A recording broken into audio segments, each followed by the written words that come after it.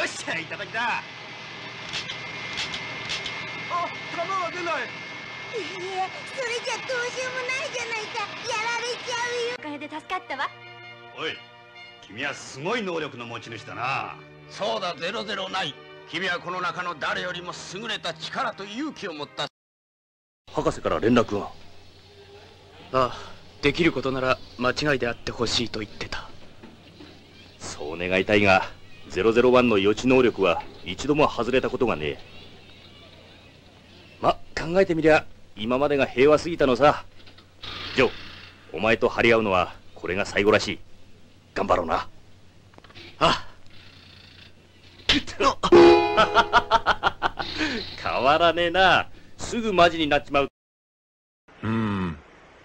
It may sound a little stupid, but all of a sudden I started to think about those days I used to spend on those dirty streets of the West Side when I was a kid. Ever since the time I was made into a cyborg with something more than my own flesh and blood. I haven't been the same person I used to be. Since that time, I've been nothing but a fighting machine, not even worthy of a memory. It was nothing but fighting, day in and day out. さいな、騒ぐと落ちるぜ。落ちたいならそう言え。どこに落ちたい？君が001？違う、002だ。002？番号で呼ぶならな。降りるぞ。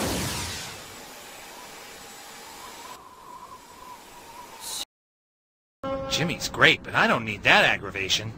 I can't believe it's already been 40 years. Don't tell me that's all you fellas got. Come on, boys. You're all wimping out. I'm just getting warmed up here. I'm gonna knock you out. You can do better than that, can't you? Okay, so who's next? Bring it on. ジョー、お前がなぜここに？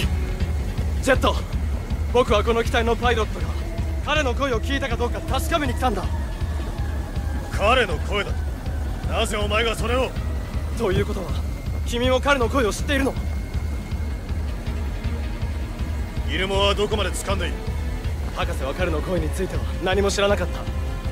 むしろ全ての爆破テロに NSA やアメリカ政府が関与していると考えてるみたいだ。How you holding up?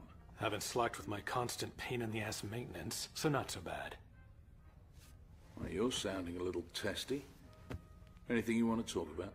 Just take your pick. The news spreads nothing but paranoia lately. The president's baffled. And now we've got to come running. Just because Gilmore says so. I suppose. How can we blow off the guy? うまそうだなこりゃ。運ぶよ。私も手伝うわ。大体ブラックゴーストが何か追っ始めるとしてもニュースで取り上げられるようなドジは踏まねえよ。まったく騒がしいな。おとなしく新聞でも読んでろよ。新聞なんてのは偉い奴らに都合のいい記事しか載らねえんだよ。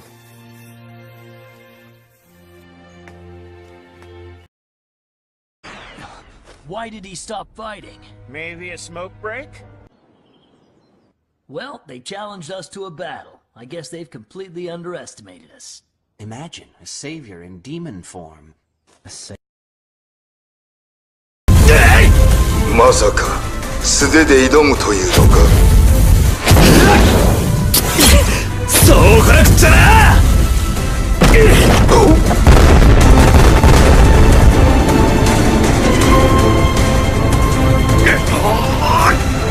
掴んじまえば加速もクソもないからな。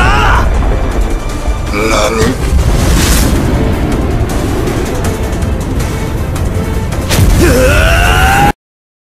？Forget about all that.